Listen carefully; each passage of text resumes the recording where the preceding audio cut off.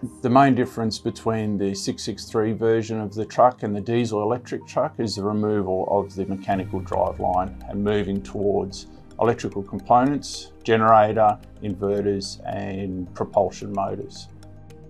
The main benefits will definitely see better efficiency in the machine and a lot more torque control, so it'll be a smoother drive line for the operators and the machine itself.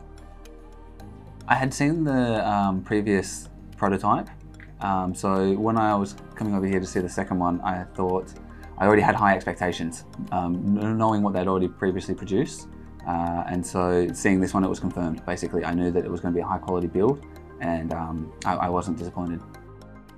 It's amazing to see the engineering quality that's gone into it, from the original design, engineering, through to the electrical engineering, hydraulic engineering and mechanical engineering, and to see that coming together on the machine.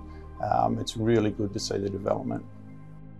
Even in smaller details, cabin ergonomics, I see a massive change for operator comfort.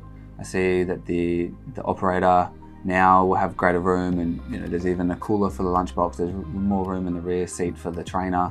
They've really listened to things that we've suggested and taken them on board.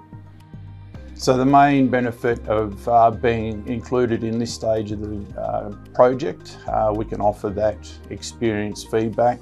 So Sandvik ends up with a better quality product, and we appreciate the Sandvik being open to our feedback. It's really been a great two-way communication along the way through. Overall, from our visit, we've had a positive one. It's been extremely valuable for us. It's been extremely valuable for Sandvik, and overall, the machine that we've seen and sort of inspected is, we definitely agree it's of high quality, and it's definitely a game changer. It's going to be, it's definitely the new leading truck underground for sure.